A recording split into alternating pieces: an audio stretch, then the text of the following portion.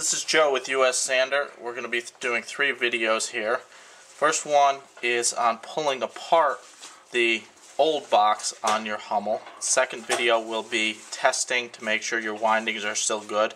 And then the third video will be installing the new box. So before you begin, first you want to make sure you disconnect the power from your box.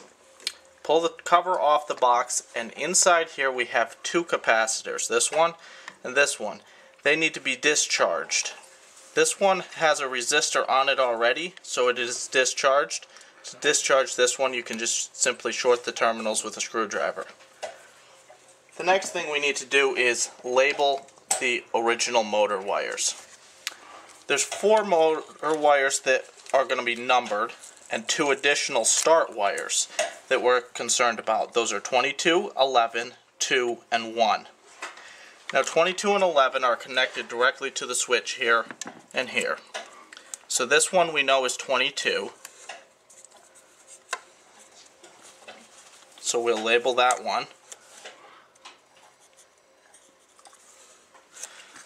This lower one is 11 as labeled on the switch.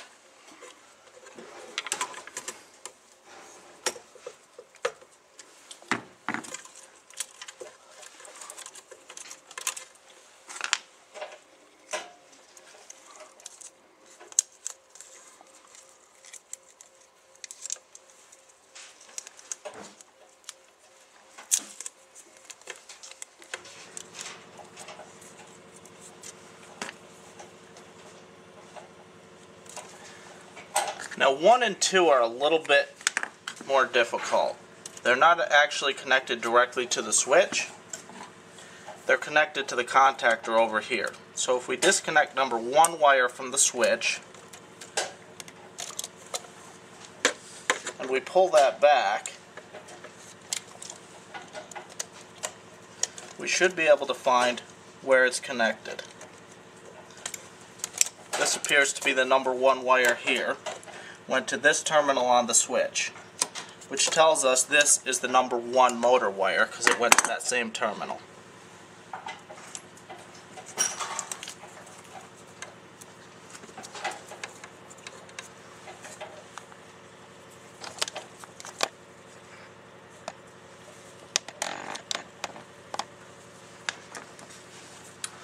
Now the number 2 wire, similarly,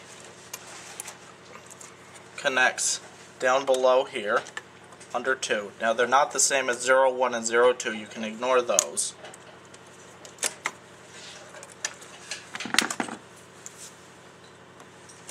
So our number 2 wire feeds over to here, right next to.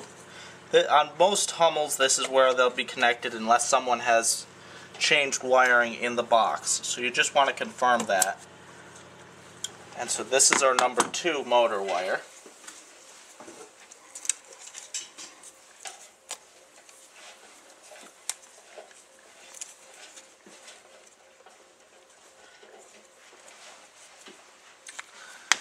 Now also connected on the number 2 is this blue wire. This blue wire is actually a start wire.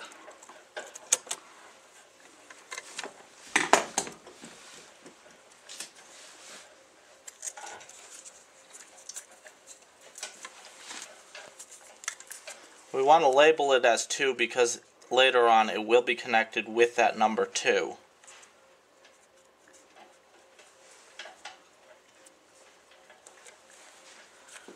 The other start wire is connected to the run capacitor over here.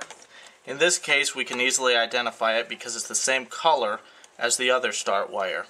Typically they'll both be the same color. There will be a wire on the other side of the run capacitor that feeds over to the switch, and this wire feeds over to the other capacitor. So you'll have 3 wires total. You just have to determine which one goes into the motor. That's your start wire.